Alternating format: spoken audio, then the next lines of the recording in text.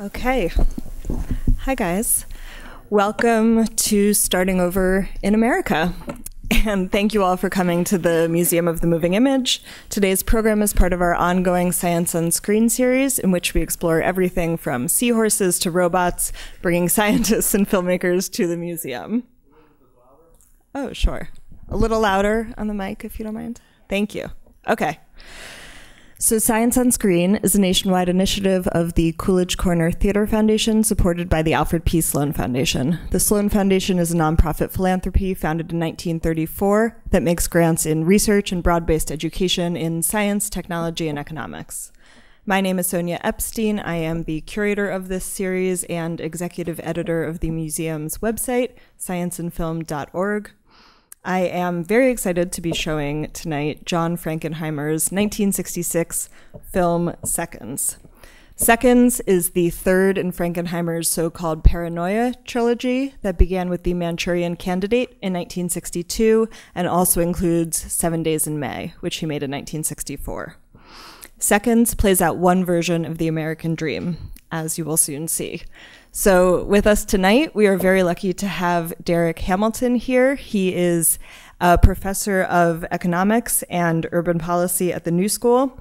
Darrick was named one of the Politico 50, a list of 50 people and ideas blowing up American politics, for his proposal for a federal job guarantee program, which would provide the opportunity of full employment to everyone. Darrick is the past president of the National Economic Association, and in addition to his New School appointments, is an associate director of the Social Equity Center at Duke University. I'm excited to say that we also have Michael Atkinson here with us. Michael is a critic, poet, and essayist who has authored several books and contributes regularly to the Village Voice and the New York Times, including writing about Frankenheimer's films. So after Seconds, we'll be discussing the possibilities and limitations of the American dream. I urge all of you to stick around if you can. So now here is Seconds.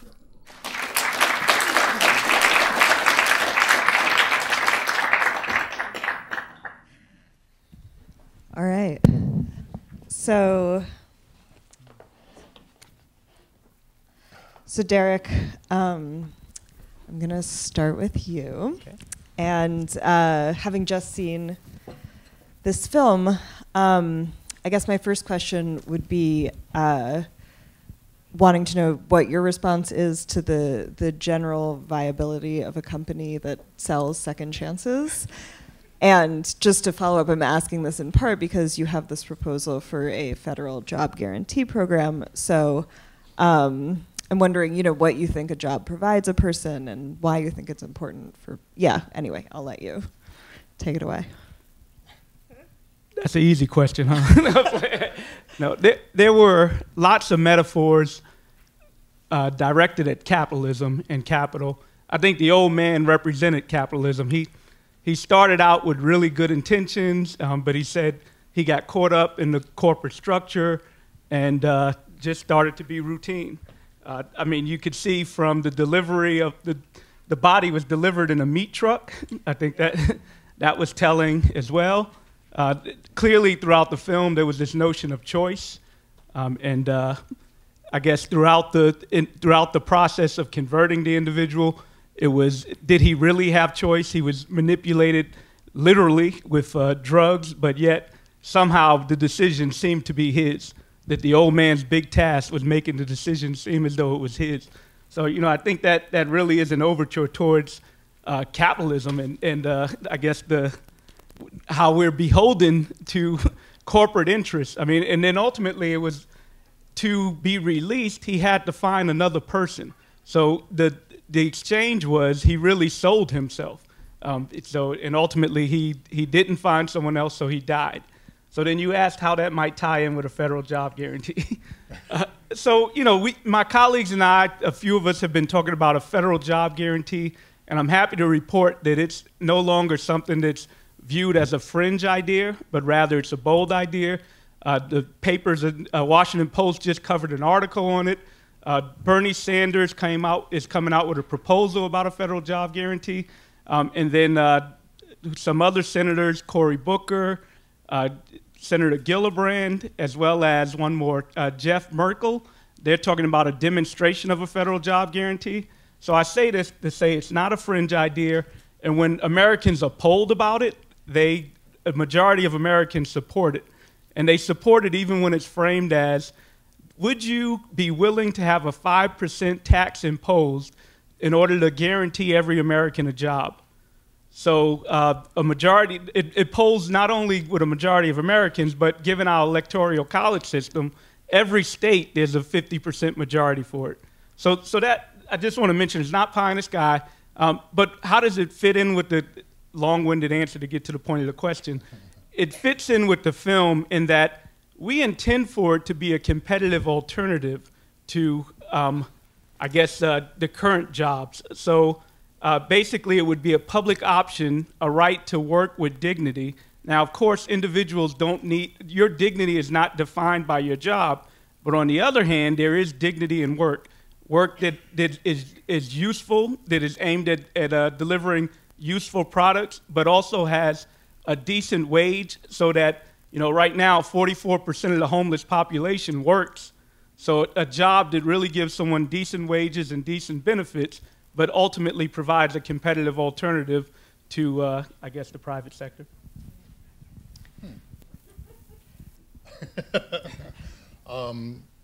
The only response I had to that, I mean, I'm not, you know, in terms of dovetailing what's in the movie, I'm sure you know that there's 3 of the main characters in the film were played by blacklisted actors. Jeff Corey, Will Geer, and John Randolph. They weren't necessarily blacklisted anymore, of course, in 1966, but it seemed interesting. Frankenheimer, who was a diehard lefty, had kind of surrounded the main character, you know, with the played by a gay actor who has shifting identities, in the you know, and is subject to, you know, the corporation's machinations, but surrounding him with I don't know, this phalanx of reds, ostensibly. I don't know how that might interplay with anything that you were thinking. Oh, I mean, I think it fits in very well. I mean, there's also that theme of identity, which you kind of shed light on, and you know, this would change the subject a little bit if I go in this direction. In economics, we talk about and it fits. A lot of my work is about discrimination, and discrimination along gender lines, racial lines, and I'd say a limitation of my field in economics is that we simply treat identity as something that's given or predetermined. So there's no room for discrimination in economics, because if you're a bigoted firm that has a taste for discrimination, that means you prefer one worker identity over another worker's identity, but the market should bid you out of business over time, because that's something that is basically a taste that's not productivity linked or profit linked. So, you know, given this, what we try to bring in our analysis is a notion that identity is something that individuals can choose, and given the context, you might invest in that identity. So therefore, as opposed to just treating something like discrimination as some bigoted taste or preference, that individuals will invest in an identity like whiteness if there's an economic return to it. And hence you get the notion from critical race theorists and stratification economists of a property right in whiteness. The fact that whites are twice as likely to be employed at every have half the unemployment rate as blacks at every level of education is indicative of a property right in whiteness. So so one might ask, why wouldn't, if you know, I said that identity is something people can choose. So women and black men or black women, to some extent, they can adopt identities that might be rewarded more in the labor market. So suppose women were to adopt male characteristics if we have structures that reward women in the labor market for maleness. Well, what is the constraint on them? I think it was evident in that film that there's some cognitive dissonance, that there is a psychological cost of being something that you're not. So why won't all blacks try to act like white people in order to get rewarded if that's the structure? Well, dissonance, being something that you're not. Yeah, one of the things I was going to bring up is that in the film, as I'm sure you noticed, all of the reborns are white, you know, middle-aged men, probably, you know, wealthy, given that, as they said, the cost of a second life is $30,000, and that was in 1966.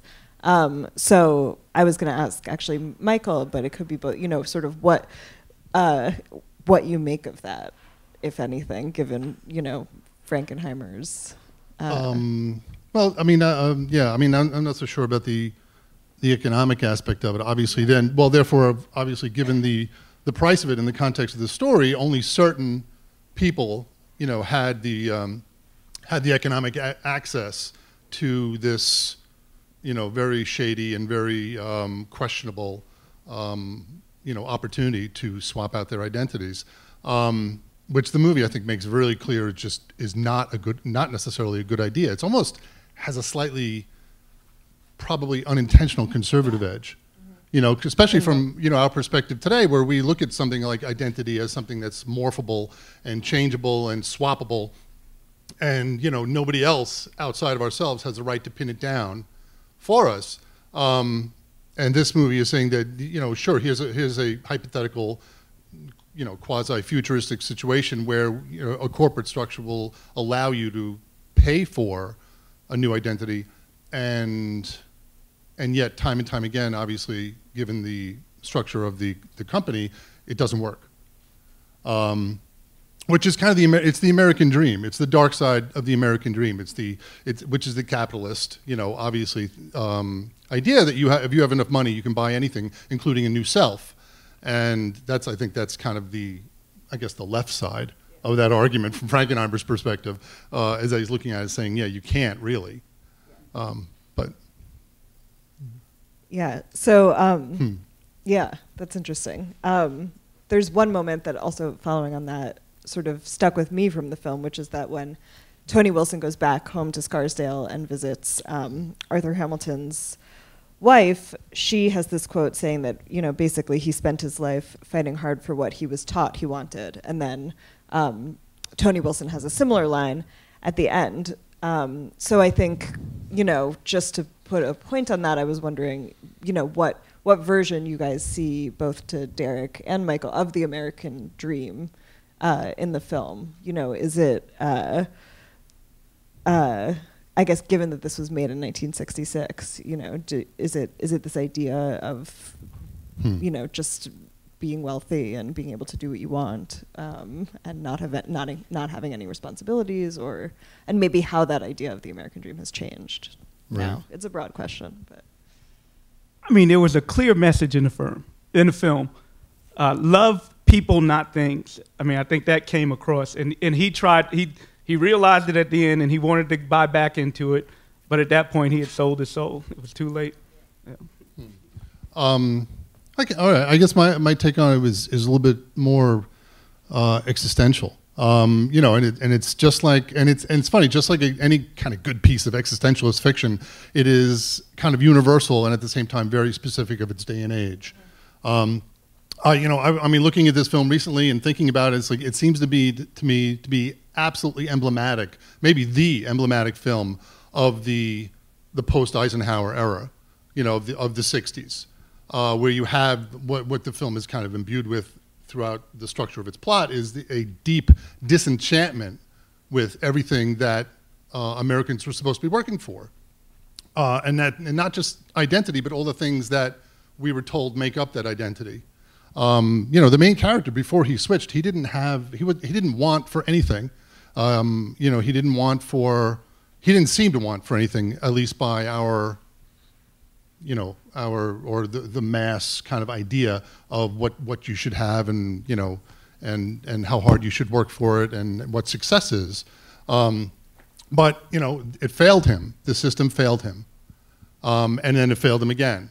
And the system, I mean, then is not the company, but the larger system. The company just seems to be this, I guess, kind of new capitalist manifestation of the larger impulses of capitalism around the character. So therefore, it's almost destined to fail him. And of course, what we see in the movie is, you know, people working for the company, they're used to it. They see this all the time. They are literally just recycling people, you know, because they're all expendable at this point. Like the cows. Like what? Like the cows in the beginning. Yeah, good used cows, whatever it says. Yeah. Yeah. Were you gonna? The walk through the slaughterhouse, you know, was not an accident. Yeah. I mean, he was going through routines. At the end, when he was talking about the letter in return to the loan application when he said, et cetera, et cetera. At that point, he was devoid of emotion, just really mechanized and routine. Yeah. Yeah. So, Darrick, I also want to be sure to ask you, you have this idea also for baby bonds. So, you know, I would ask, you know, basically, for whom do you see second chances being possible for, you know, and how your idea is sort of trying to challenge that? Sonia, you set me up so well to talk about all my ideas. Thank you. I didn't know I'd get to talk about baby bonds today, but it does fit, I guess. So we have this other plan called baby bonds, and basically that's child trust accounts at birth for everyone. In our estimation, the source of inequality is some young adults have access to some seed capital at a key point in their life that allows them to invest in a home, a new business, a debt-free education, some asset that will appreciate over their life passively. And some Americans simply don't. So basically, in our capitalist system, if you lack capital, all that does is lock in inequality. So child trust accounts based on the family position that you're born in would give everyone access to this endowment so that they could passively grow their assets over time. So, you know, the film had a lot of themes about choice and freedom.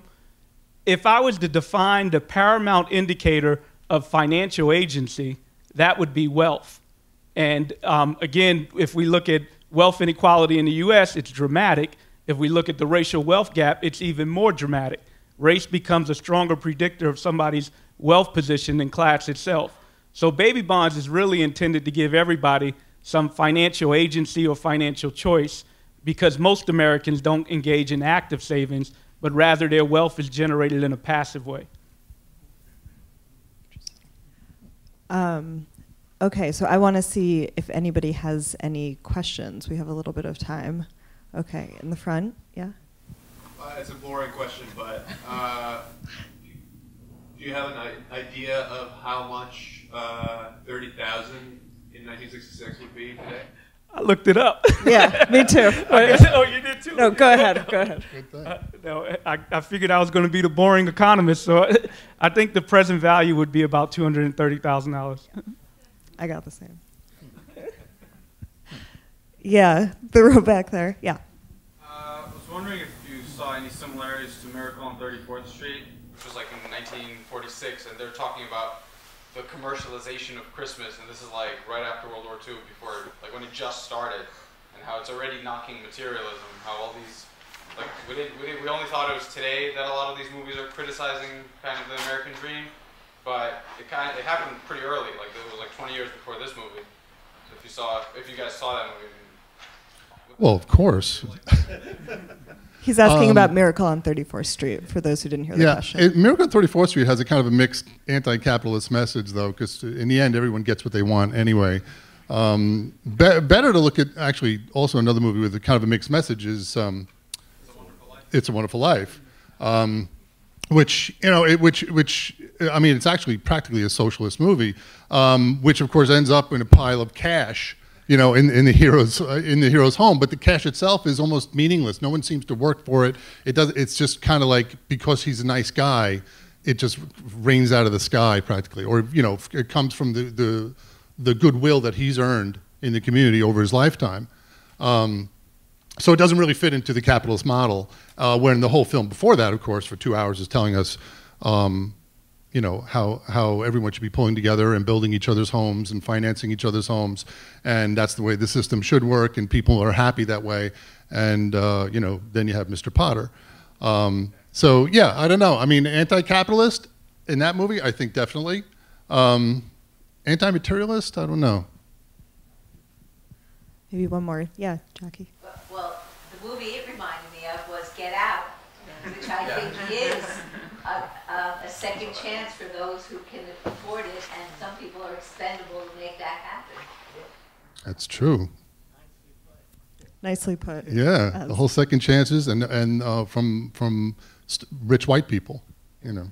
I mean, I ended up watching the movie 3 times because I don't typically delve in film, so I wanted to be prepared. And it was the 3rd time sitting in the audience, the same thing struck me, that it was really like Get Out, because he didn't have control of his body. All right, he had once he made that deal and signed his signature, he lost control, and somebody else manipulated his whole lifestyle. Yeah. Fascinating. Maybe one more, if there is. Yeah. Well, for all the talk about capitalism, what seems to strike me most is the idea of F. Scott Fitzgerald said, there are no second acts in American lives. And some would say that's because we never get over our first act. We're too busy reinventing ourselves constantly over here.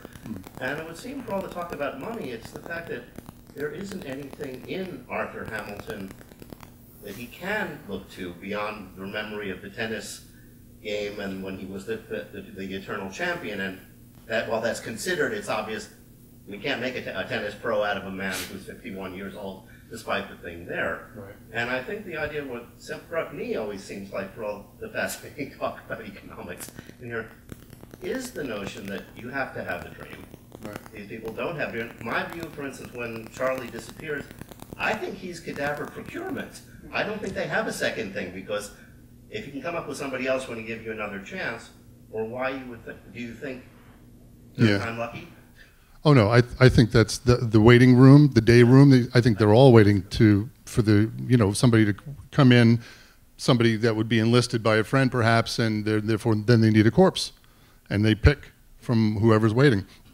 But no, I think that's why I kind of brought up the whole existentialist thing before, because it does seem like he was an empty vessel, and that's kind of why he was susceptible and vulnerable to this opportunity, despite the fact that he had everything.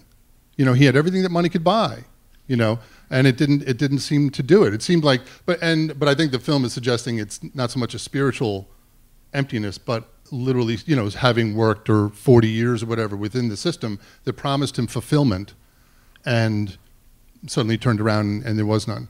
We gave him everything, it wasn't what he wanted. Yeah. But by the end, I think he'd come to the realization that he should have loved the people in his life the first time.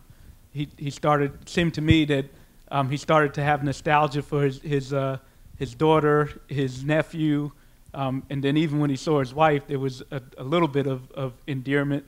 And again, for me, the big message was love people, not things. Unfortunately, he learned that too late. In the book, we actually meet the son-in-law. I think I'm just gonna, and I just think it might be interesting to hear, Michael, maybe you can talk about how the film was received when it first premiered in 1966. I was anticipating that question and I forgot to look it up, but I mean, in terms of like actual how much money it made or anything like that, but it was, I mean, look at this movie. This movie was not, what people were, audiences in the year of like The Sound of Music were really interested in seeing. It's a wonder of this era of American movies from the late 60s to the 70s that there were so many unbelievably dark movies that could never be made today, that had Hollywood stars walking in, and they had studios making them, and despite the fact that their potential for finding a large audience was really small. Even Rock Hudson fans, or maybe especially Rock Hudson fans. Yeah. Yeah. Yeah. Okay. We have to finish, but please join me in thanking Michael Atkinson, Darrick Hamilton, and thank all of you for coming.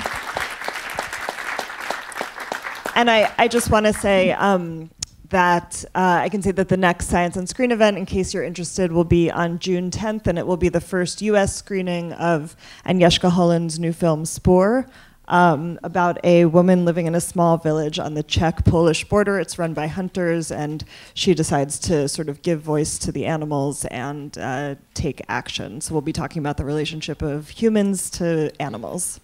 So thank you again so much for coming.